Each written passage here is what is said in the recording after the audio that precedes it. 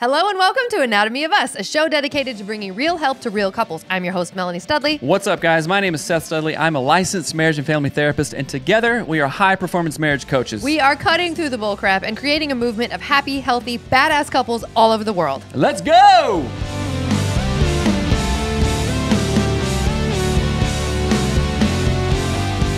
Hey guys, what's up? Today we interviewed Ryan Michler, the founder and host of Order of Man podcast. I've listened to that show for about 5 years. It's been amazing. And we had the chance to sit down with him and we talk about God and alcohol. That's right, God and alcohol. Okay. They don't go together really, but they do affect a lot of people. And this was a really, really cool conversation. And I'm looking forward to your guys' questions and follow-up if you have them after that. Yeah, in this episode, I have to do a little caveat here. By little, I mean large. We sat down and recorded this. It was awesome, possum. And then our files actually, like, what's the word called? They were corrupted. And never, ever, ever have had files get corrupted, ever. And so we lost our entire video. So you could have been watching this, but now you cannot. Somebody was trying to steal our joy, but nope, we ain't gonna get down. We ain't having that. So audio only. This show is amazing. Ryan is a super cool dude. Yeah. If you don't follow Order of Man stuff, go and follow it right now. Enjoy the show. All right.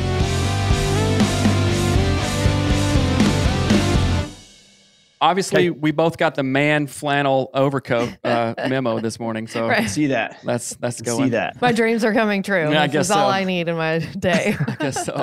Yeah, man. So, we're just going to dive right in. So it's good to talk to you again. Thank you for saying yes so quickly. Just reach out on Instagram. You're like, yep, let's do it. And you've been talking about a couple of things that have really been on my heart lately. And so we have notes and like copious notes for interviews and stuff like most podcasters do. But this time it's like, okay, totally winging it. And we're going to talk about two things. And of course, if you want to talk about other stuff, but God and alcohol. And that's kind of like the catchphrase, I think, that is going to resonate with a lot of men, especially who have either been hurt by the church, who are like, yeah, God, I don't know, the bunch of churchgoers look like wusses and pansies anyway, so that's not for me. But you've been talking about this recently on some of your stuff, and I've been thinking deeply, like really deeply about this stuff just in the last, I would say, month.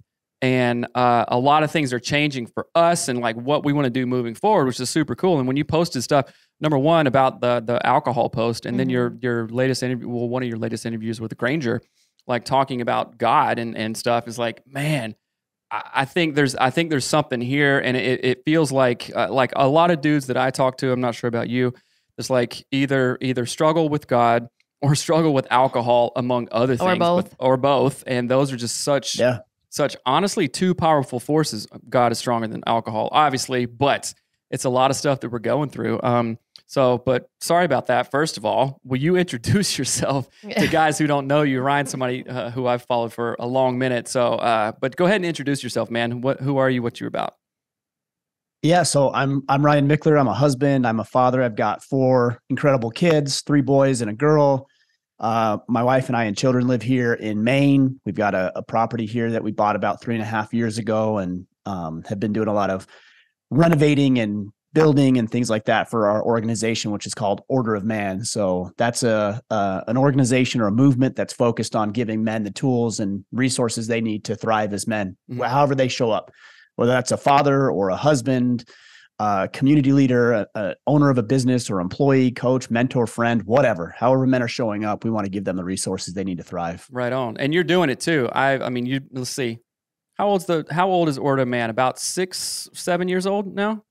7.5. Yeah, 7.5 years. We started in March of 2015. Wow. So we're coming up on 8 years now. That feels like a million years ago, 2015. Like, who even remembers that year? It seems like it's so long. Yeah, it seems like it's so long ago. But then I think about when we started it. You know, I started the podcast in a spare bedroom of our basement in our home, and that doesn't actually seem that long ago. But then when you think about 8 years, it's like, whoa, right? Almost a decade has gone by, and I've been doing this for that long. It's wild to think about. Yeah, it's crazy. You guys go check out Order of Man. It's been very influential in my life and just like other resources and interviews that you've done. So Thanks. One of my favorite things I have to say, one of my favorite things is if I know someone knows who you are, I know they're a good person.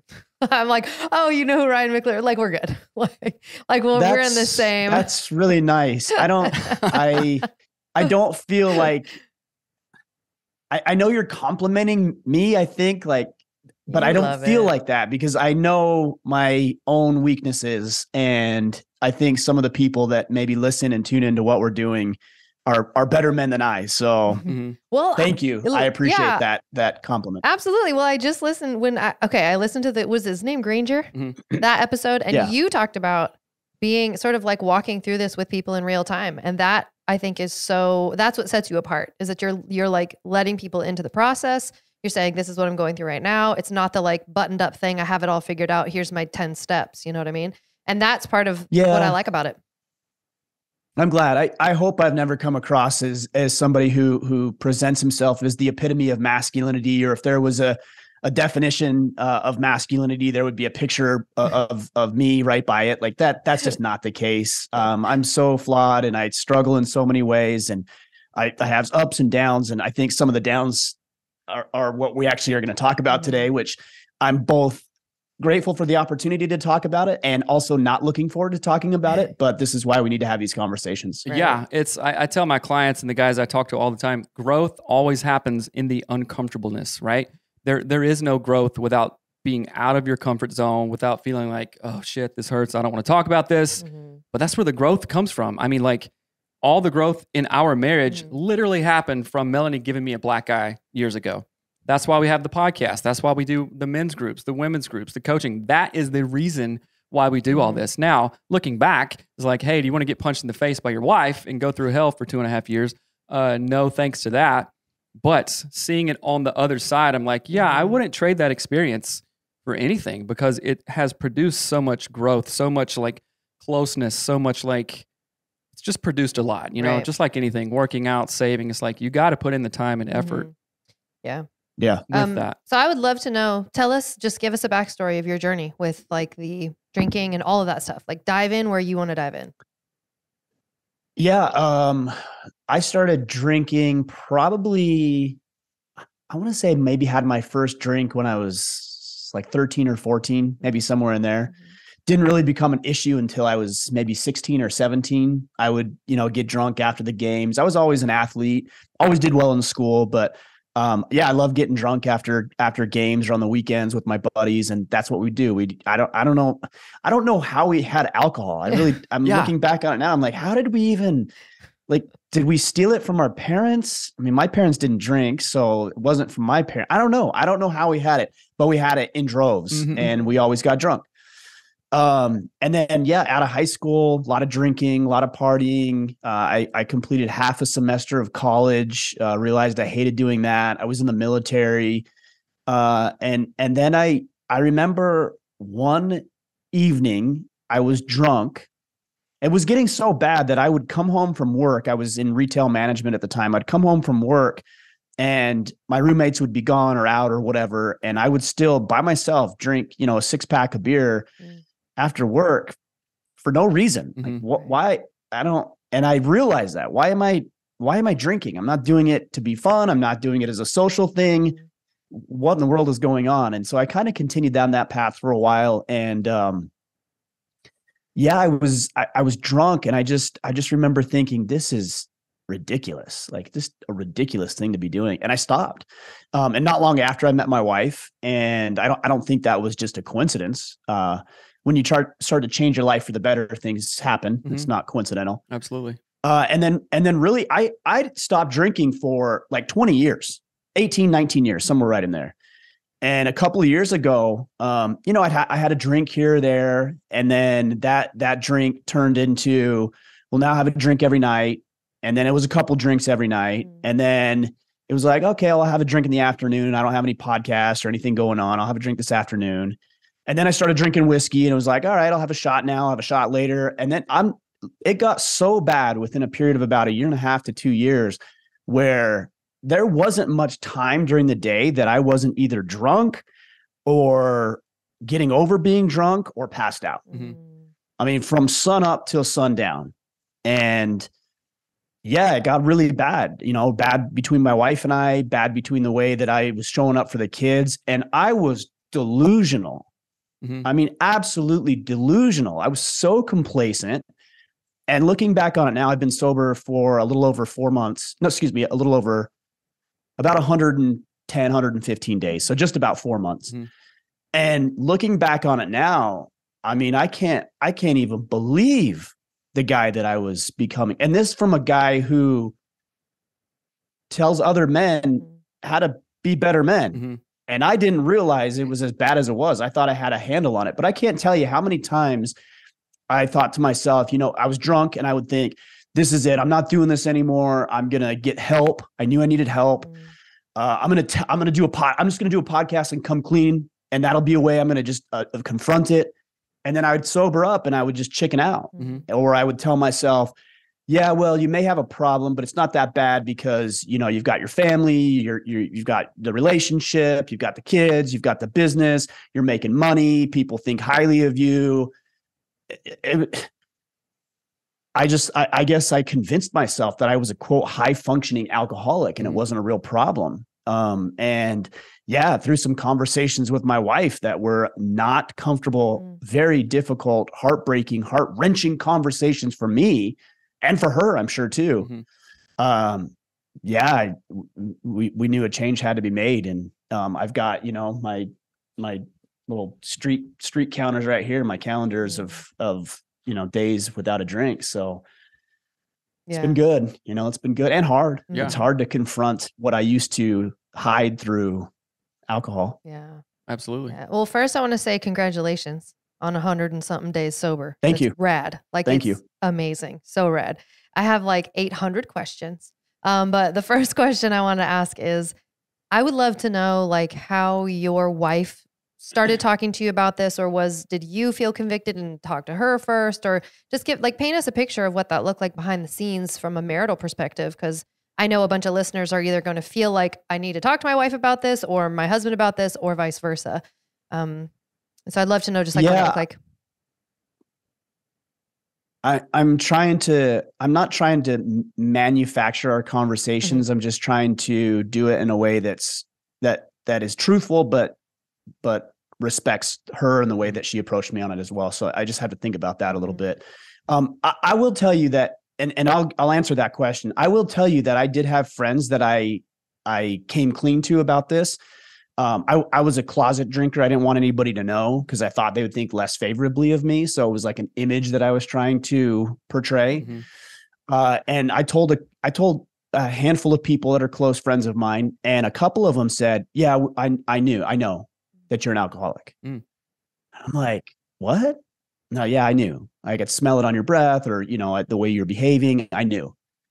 I was like, man, why didn't you tell me? It was why. And that's more rhetorical, but the more I think about it, the more I really question why. Why didn't you tell me? Maybe it was the way I would have responded. Maybe you didn't feel like we were close enough. Maybe you were afraid of something, the backlash. I don't know, but I wish they would have. I really do. And I also wish that my wife would have been more forthcoming with it. I think it would have been very challenging, especially in the depths of my alcoholism. I wish it would have happened sooner. I wish that she would have been in my face a little bit more. I think she probably would say that she was, and I would probably say that she wasn't. So there was a disconnect there, between the way that she viewed it and the way that I saw her communicating her problem about it with me. I don't really know how to answer that directly.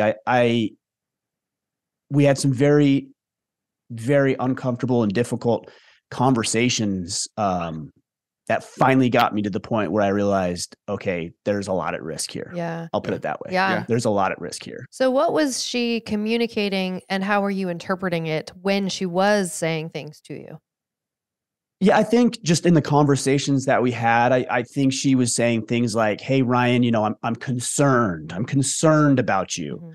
Or, hey, your dad had a problem with this, which was very true. Your dad had a problem and I'm concerned, like maybe you should scale back. These types of things where she expressed her concern. And I didn't interpret it as I have a problem with this. Yeah. You're not treating us correctly. You're not treating us well. I interpret it as she loves me. She cares about me. She wants what's best for me, but I'm okay. I got a handle on this thing. Like, she doesn't need to be concerned. I see. And I think what she was saying now was, yes, I'm concerned about you, but also you're not treating us the way you should be treating us as her husband and the father of our children. Right. So is that what you wish she had just said? Like, straight up? Because I can see how you could feel like if someone said, I'm concerned about you, it almost feels like I'm thinking about you. Like, that's like, okay, you're thinking about me. So do you wish that she had straight up been like, hey, you're not doing right. Like, you're not treating us. So like, give us the words for that in case someone else is walking through this journey. Yeah, I think that's a general difference between men and women. So that can prove to be challenging. You know, men are more just confrontational by nature. And I think if there's an issue, we're more willing generally to come out and say, here's the problem. And I don't think women are communicating the same way. And so they might interpret something as, well, no, I did tell you. And it's like, no, you didn't, you know? So I don't think that she wasn't telling me. I think she's telling me the truth. But yes, I do wish that not only her, but even my friends, like I mentioned a minute ago, would have been more forthright with it and said, hey, here's the problem. Here's what's at risk. And here's how you're going to treat yourself and treat us. Yeah, that's amazing. I mean, again, I'm only asking over and over again to give people words who are either in this position with their spouse or, you know, their friend or whatever, because that's, I think the hardest part is that we have no roadmap for these things. We don't know how to say like, hey, I see that there's a problem going on and I don't think you feel good about this. Like, we just don't have a guide for those things, you know? Yeah. And I try to, you know, if I were to put myself in my wife's shoes or another woman's shoes who might need to have a conversation with her husband about this, I get why she wouldn't. I get why a woman wouldn't do that, especially as I know so many men deal with alcohol and they become aggressive. They become, you know, in some cases physical, which I, you know, never did, but it's scary, you know, it really is. And there's a risk associated with that. Well, you know what? There's a risk associated with not bringing it up too. Yeah. And I think the risk, especially when you, commit to somebody through marriage, the risk is a requirement through the vows that we made to each other. Well said. 100%.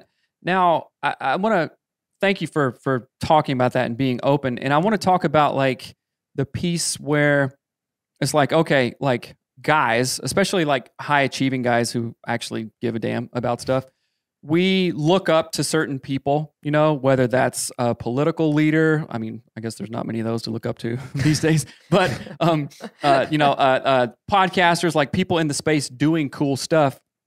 And there's always a risk of like, and I remember because I did this with a pastor a long time ago. I was like, oh, that dude has it together.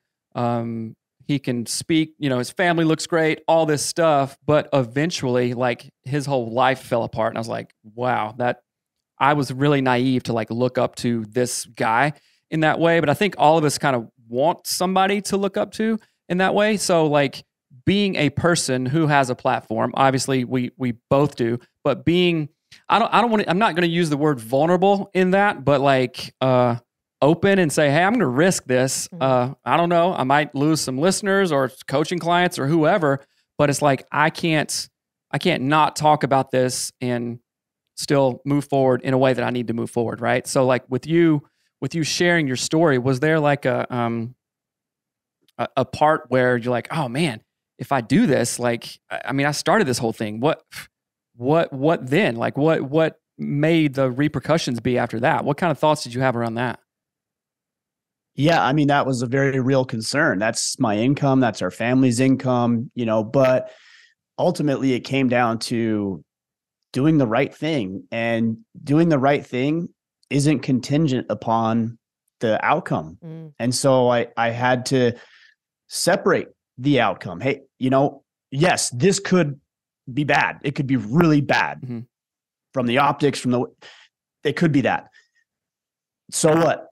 You know, you need to be in integrity. You need to share this because if you've been dealing with it, you know, other people are dealing with it. And so it's crucial that you share it because you might be able to use some of your past problems, and current problems. This is something that I'm not so naive to believe that this will never rear its ugly head again. Mm-hmm. Like, this is something I actively and aggressively have to combat. But I think that my pain can be used to help other people, but I also think it can be healing for me to be able to talk about these things. But, on the other side of it too, where you talk about a pastor, we've all placed other men on pedestals. And I thought to myself, people are going to think I'm a hypocrite. Here I am talking about all these things to make us better as men. Am I being hypocritical? And I mean, we can argue about the semantics and we can look over the verbiage, but I'll tell you why I'm okay with it. Because everything that I've shared is true. I just had a problem following my own advice in some aspects of my life. It doesn't make what I shared any less relevant or true or helpful if somebody actually applies it. I just found it challenging to apply it in my own life in some ways. So I'm trying to bridge that gap. I'm trying to make those corrections.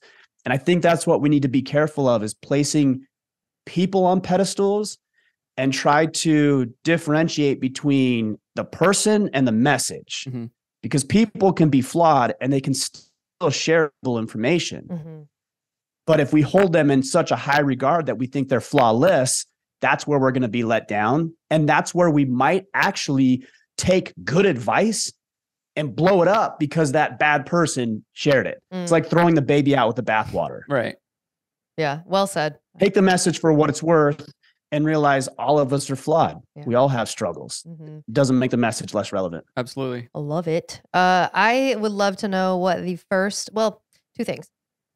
The first one is, I would love to know your thoughts. Like, what went through your head when you realized, like, oh, wait, I've got to deal with this. Like, I just kind of want to know the internal monologue that went through your head so that other men or women can feel that process with you. Does that make sense? Because oftentimes that's the thing that people don't share. They'd share like, oh, and I joined this group and I did this thing, because I want to know what steps you took to get better. But I also want to know how it felt and what you thought. So if you could share that, that'd be helpful, I think. Yeah, I wish I could tell you that one day I woke up and decided I needed to get the help I needed, and it was all on my own, and I had the strength to do it, and I came to the conclusion on my own. That would have been a way better story. It would have painted me in a better picture for sure. That's not what happened. It was the conversations that I had with my wife and the realization that I had real things to lose, like her and my children. Right. Okay, that's what woke me up. And the minute I felt that, because there was always this underlying, not always, but for many, many months leading up to this, there was that underlying thought of, I need help, I need to deal with this, and talking myself out of it, like I mentioned earlier. But when we had those conversations, it got real very quickly for me. And the first thing I did is, okay, like, at first I did it because for her and the kids, like, okay, like, clearly this is not working. I don't want to lose you guys. Let me do these things. And I jumped on and I found an AA meeting, and I found a therapist that I could talk with. Actually, I called a few therapists in my area, and they said they had a 3 or 4 week or 2 month waiting period or something, and I said, well, I can't, that's 2 months away. Like, that's too long. So I jumped online and I looked for online therapy and found an organization called BetterHelp that I actually started working with them. Worked with a couple different therapists, to varying degrees of success or compatibility, maybe is the better way to say it.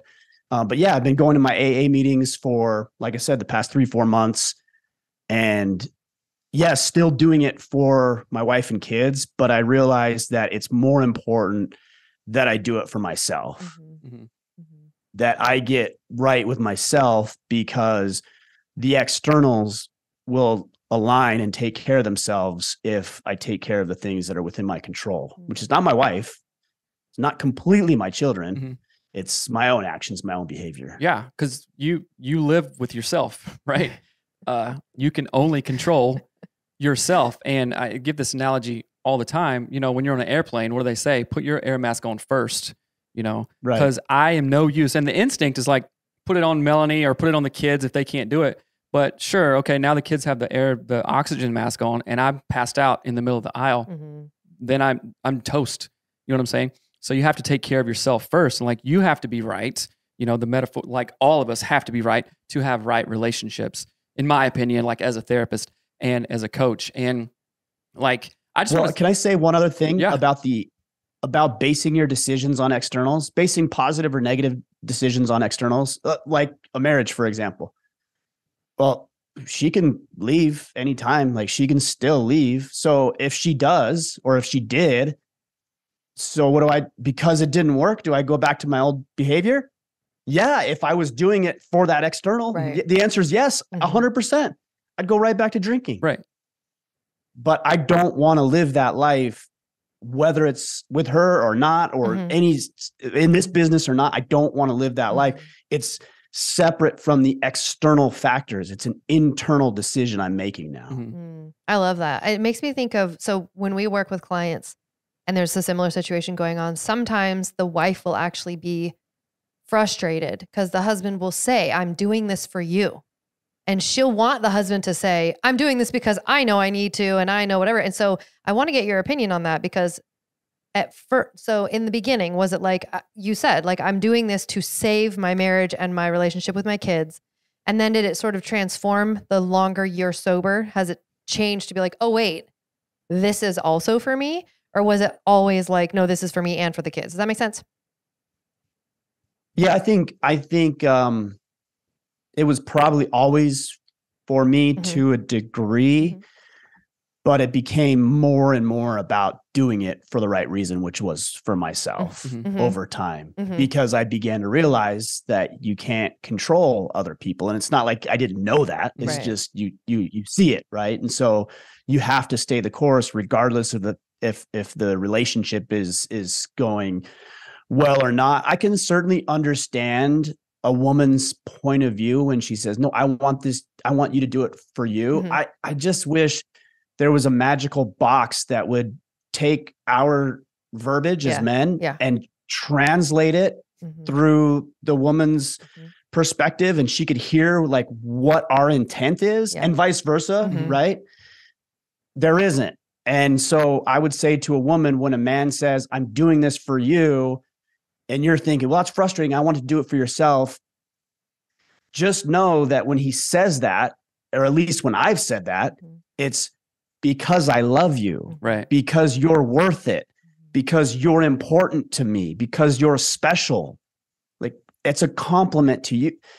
And I realize that you want us to do it for the right reasons, but also take that phrase, I'm doing this for you, for what it's worth, which is you are important, you are special, you are worth changing for, and I love you. Yeah, well said. That's so well said. And I think I wish that more people understood. I always now am like, I won't understand what Seth says to me, but I've known him long enough and we've done this podcast long enough for me to be able to infer what he means, which is a huge gift, to be like, no, straight out of the gate, I'm going to misunderstand it. But if I know him well enough, love him well enough, I'll know what he means, even though right out of the gate, I'm like, what did you just say? That doesn't make any sense. Right.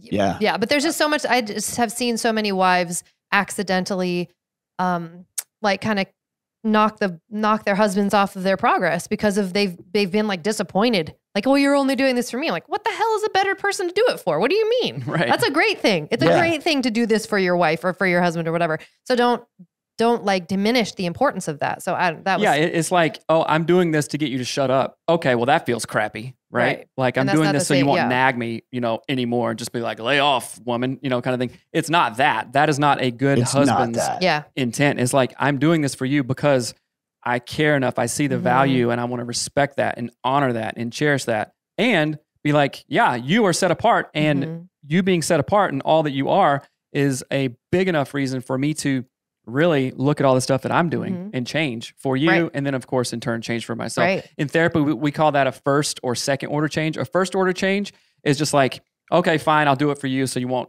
bug me. Like, how long does that last? Like 3 weeks, right? But the second order change is what you're talking about. And a lot of our successful clients do, is when like, oh, wait a minute, I see the long-term value in this. Like take accountability, ownership for all this stuff, and then do the things and set things in place to maintain that change. And that's the second order change. That one lasts. Have you ever heard of the power of going second? Are you familiar with that? No, I'm not. I don't think so. Maybe Did I don't you know. make it up? No, you always talk about it. I didn't make this up. It's somewhere that I heard, but it's like the He's like, have you heard of this? I created it. I made it. You wondered if you heard of it. It's world famous, but you don't know? No. So I'll explain it like this. You know, like on those nature shows where, somewhere in Africa, there's about 8 million wildebeest on the river's edge, right? And they're going, oh, should I jump? Should I jump? There's 1,000 crocodiles in the thing. It's that one wildebeest that goes first, right? And then what does that do? It allows all the whole floodgates of animals to go. Sure. So in talking about stuff like this, and you talking about alcohol or us talking about anything and everything in our marriage, we give listeners, and you gave listeners, the privilege to go second. Like, oh, wait a minute. Ryan struggled with this? Or like Seth and Melanie, he's a therapist. What? They're talking about this? Oh man. So that normalizes it. That gives them permission to be like, okay, I can talk about this too because you went first, right? So you're giving like the power of going second. And I think that more guys, especially guys in our space, need to see the value in that, because just you saying what you did and talking about the things that you talk about, and us too, it normalizes this thing that every marriage goes through, every person goes through, no matter what it is, alcohol or addiction or who knows what, communication.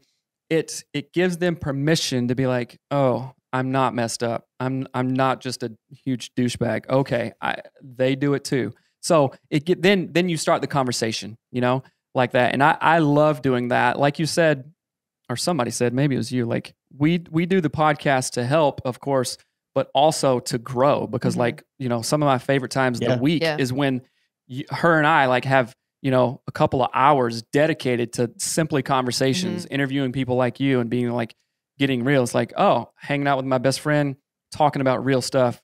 This is awesome, right? So it's also for us too.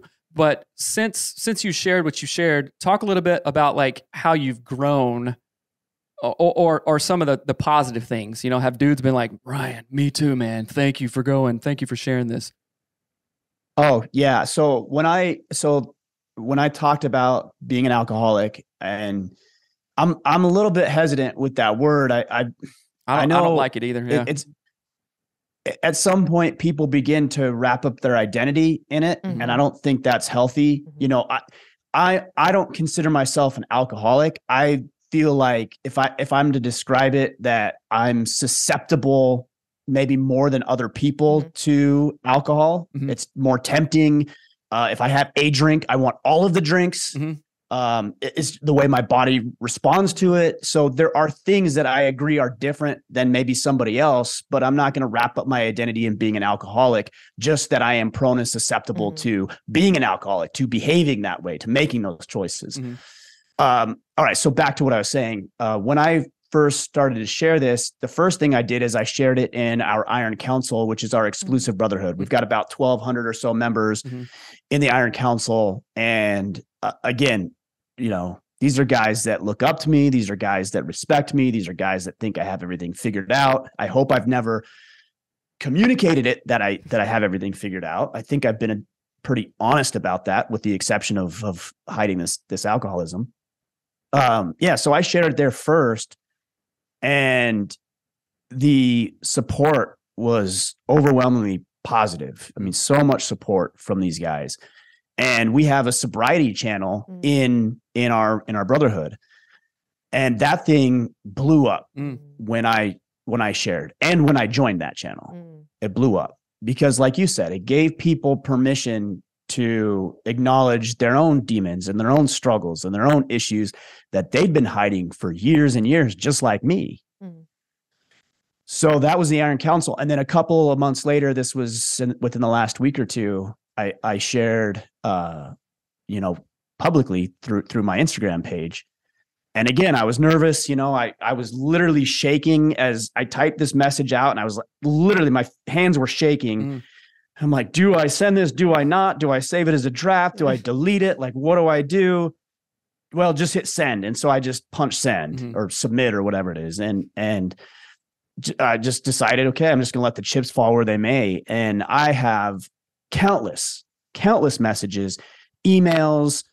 I mean, people that have my phone number that I don't even know how they got my phone number, text messages, emails, direct messages from guys that are like, hey, I really appreciate you sharing that. I've been struggling with this too. And I realize I need help and I haven't been forthright about it, or I realize that my family's at risk. And so, yeah, it's been good for them. You know, I hope that's been the case. And for me to be more public about it has a level of accountability and because people know, you know, I can't go back to those patterns because there's that public accountability, which has been admittedly helpful. Yeah. And that support is like, okay, we can't do stuff alone. If we could, we would have done it by now, you know? So having a brotherhood in place or a mastermind group or like a church group or something like that, outside support who get it, it's like, yeah, okay, you guys get it, you know, like no BS here. That is so important. It's basically like the power of community, right? Right. So I want to ask you one thing. So I have struggled with using alcohol as a coping. I mean, I guess that sounds like a therapist. I've struggled with drinking too damn much, right? That's not a therapist way to put it, right? And like have really thought about it. Like, what is this? Am I like an alcoholic? I don't like that term. I even so I'm a licensed therapist, right? And also did like a long stint of actually studying substance use disorder to be a drug and alcohol counselor too. And this was like one of the most stressful times. This was only like 4 years ago. I was literally gone back to school to study this and then leaving the parking lot, stopping at the gas station of the college, grabbing a 6-pack on the way home and like drinking one in the driveway. You know what I'm saying? I'm like, what the F am I doing? What is this? And I see like the devastation of like clients who are like chronically alcohol and liver damage and all this stuff. I'm like, what is this? And it was really hard to put together the pieces. And I went to a therapist for it. And he asked me just a magic question. One that I've asked my clients hundreds of times, but he asked me and it just hit different. He was like, hey, what would your life look like without alcohol? And I don't know why that question just blew me away. I was like, I have no idea. What would it? I mean, like parties, the weekend, cutting grass, chopping wood. Well, I don't know. What would it look like without a beer? It would suck. It'd be boring. But that's the lie of it, right? And like just feeling the turmoil of like what is going on. So anyway, went through that, stopped drinking, and so when I stopped drinking for the first time, I started chewing tobacco like crazy, just like. And they say that they do that. Like, you know, you see the guys at AA meetings, you know, they're just like chain smoking cigarettes like crazy or drinking gallons of coffee. And it's like, usually we erase something and replace it with something else. Hopefully you replace it with something healthy. Chewing tobacco, obviously terrible for you. So quit that too. But in your process, what have you replaced it with? A lot of dudes like, you know, redo 75 hard or jujitsu. I know you do these things. What did you find like, okay, I'm not going to do this. Replace it with something healthier. What was that for you? Yeah, I'll answer that question. One thing that I do want to answer, another question I think is in there as well, or something, a topic that needs to be addressed is when I started thinking about why I was drinking alcohol, the first response is I like getting drunk. And I do. I like getting drunk. But why? Like, what is it about it? You know, why? And I realized for me, it was a temporary reprieve, you know, it was, and I'm like, well, from what? Like, I actually like my life. I love my wife. I love my kids. I love what I do. What in the world do I need a break from? And for me, it was just always being on. Right. I just felt like my mind doesn't ever shut off. It's always thinking about the bigger, the better, the next, how to grow the business, how to do this thing, how to make this. And I just couldn't shut it off. And when I drank, I could. And I was more relaxed. I was stress-free. And I liked that. I actually convinced myself that I was podcasting drunk. And I convinced myself that I was a better podcaster when I was drunk because I was more loose. I was more creative or something. I don't know what I was saying to myself, but I convinced myself that's what I should be doing. So I think it is important that it's more than just getting drunk. There's something else there. And I think it's really important that we uncover that. So what have I replaced it with? Well, I'll tell you what, I've recaptured about 4+ hours of every single day of my life. I hate to say that because that sounds so pathetic, knowing that I was spending 4 or 5 hours a day getting drunk, already drunk, or passed out. And that was the reality. And when I stopped drinking, my energy level shot through the roof. Yeah. And I was like bored all the time. I'm like, what? Why? Well, because I just doubled, my work day. Yeah.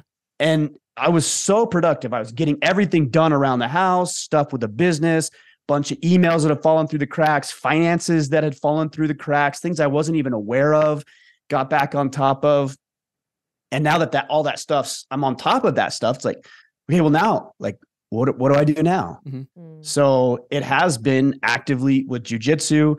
I spent a lot more time lifting than I have in the past. I might put an hour and a half to 2 hours every single day in the gym lifting. I'll be listening to something, typically a podcast or even just music or a book or something. And I spend more time lifting. I spend a lot more time doing Legos with my youngest son, like every day, usually it seems like. And if we don't do it every day, he'll call me out on it. Like, hey, Dad, we didn't build yesterday. We need to build today.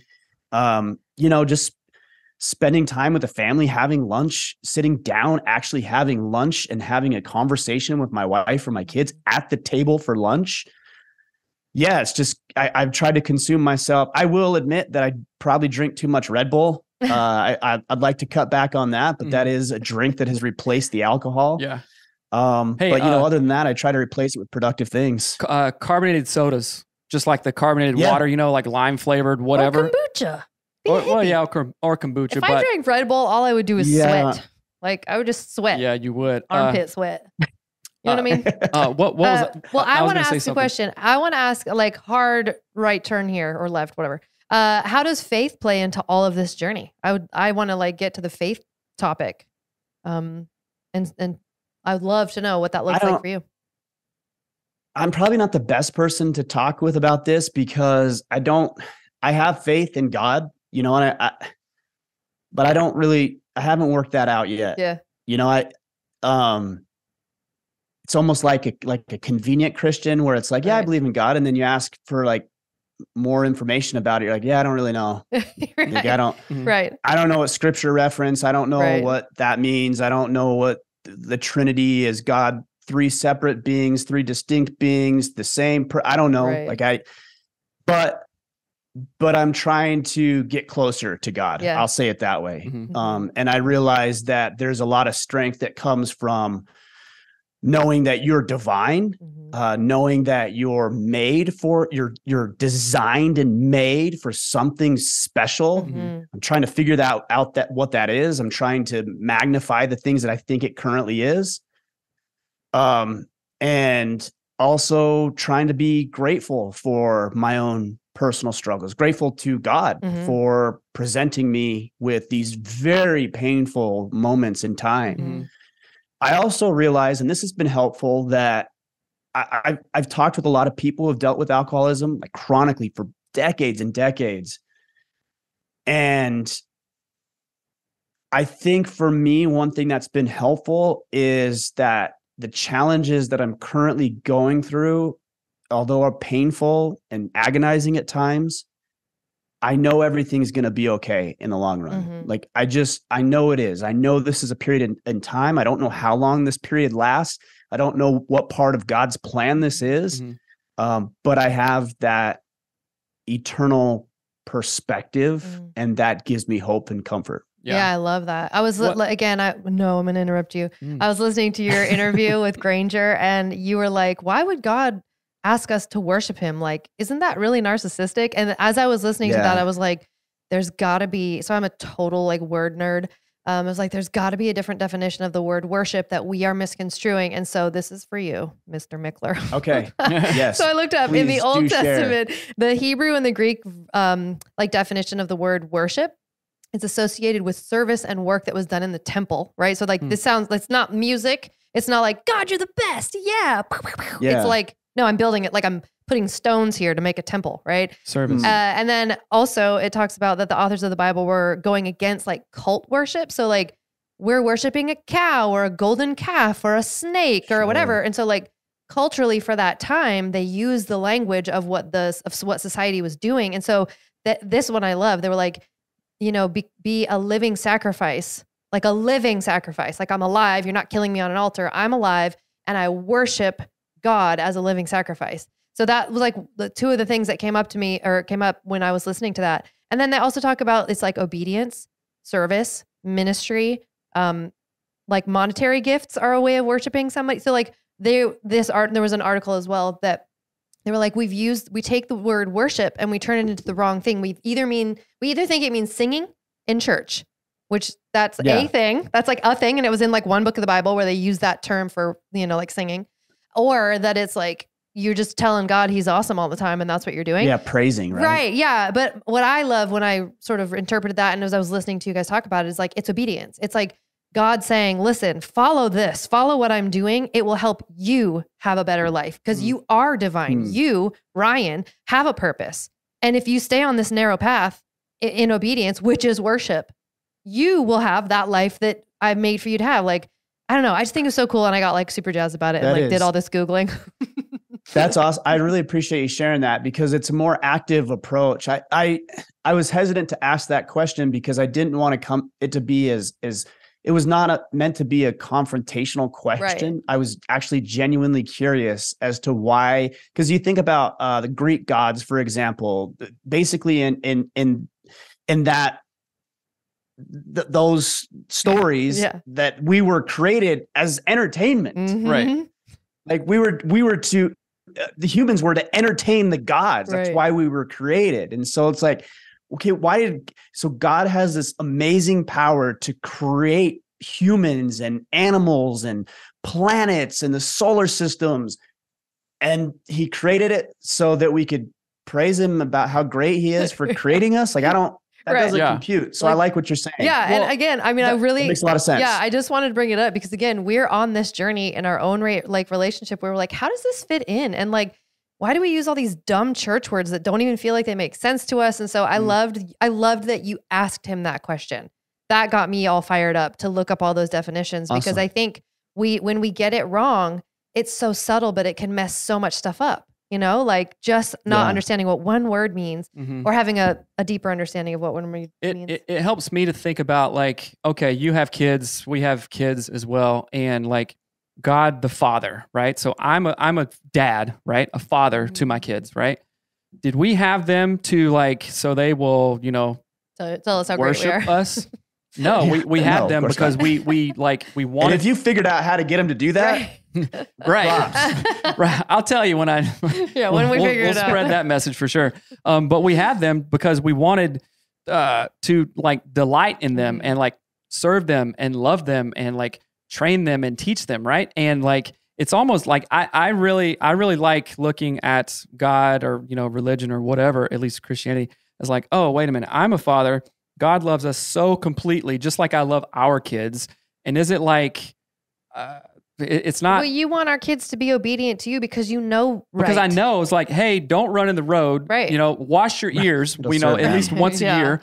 You know, or whatnot. And like that, I know from experience that is better. And I want to teach them lovingly, not like, hey, do this or I'm going to, you know, clobber you or anything like that. Charlie Brown. And I really like, well, how about this? It's been really helpful for me. And I was raised in the church, like in South Carolina, we were like big time. We served in the church for a long time. Then our church imploded, went away for like 8 years. And like, what is God? What is this? And God has called us back in a way of like, I can't deny this, right? And it's not in like weird, stupid, silly, churchy, Christianese way or anything. It's like, oh man, I ran from you, God, but you're calling me back. And like, that is just so profound and powerful to me. So looking at it like that might be helpful to listeners. It's certainly helpful for me. And for some reason, I don't know, it's divine, I guess.